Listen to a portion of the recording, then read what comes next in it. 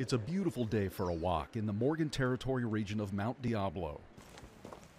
The residents are here hiking up and down this stretch of road. It's a great cardio workout, a quarter to a half mile for some.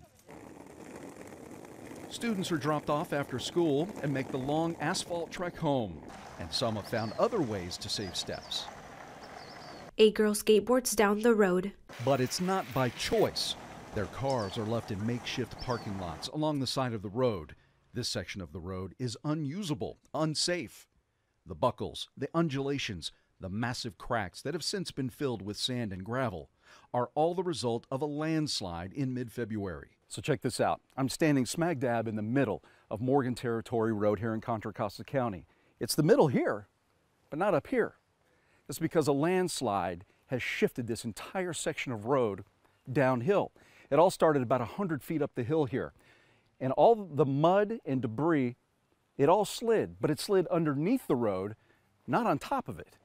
The slide plane was beneath the surface and was already saturated from weeks of heavy rain. Just couldn't hold any longer. We're estimating it's about 300 to 400 feet.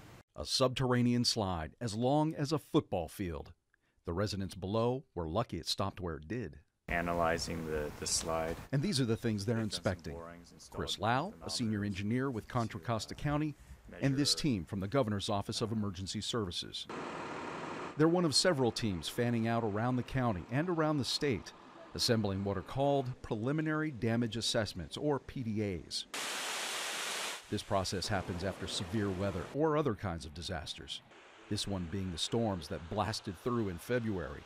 The amount of precipitation so far this winter was record-breaking, and in this case, road-breaking. And in this case, the ground was saturated already, so it probably didn't take too much for the rest of it to go. And here too. You wouldn't know to look at Alhambra Valley Road that luck was on their side when it went. Got lucky that we were out here. If we weren't out here, someone could have just probably driven into it. A 96-inch pipe couldn't contain the amount of water trying to push through it. Now look at the results. A section of road has been washed away into a ravine. The estimated cost of damage? I think we're probably up into $3-4 million. PDAs are the first step in the federal disaster declaration process. PDA teams conduct thorough on-site assessment of the impacts to public infrastructure, such as roads, bridges, culverts, and public buildings. They're used to help the governor decide whether to make a request for a major disaster or emergency declaration. They're also used by the president to determine a response to the governor's request for a federal declaration.